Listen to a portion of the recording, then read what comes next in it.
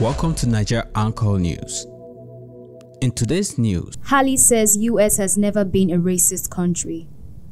Republican presidential candidate Nikki Haley claimed the US has never been a racist country during an interview with Fox News on Tuesday.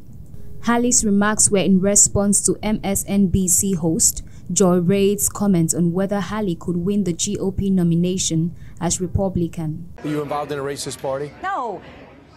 We're not a racist country, Brian. We've never been a racist country. Our goal is to make sure that today is better than yesterday. Are we perfect? No.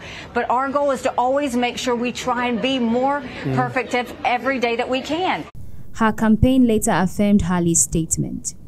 America has always had racism, but America has never been a racist country, a campaign spokesman said.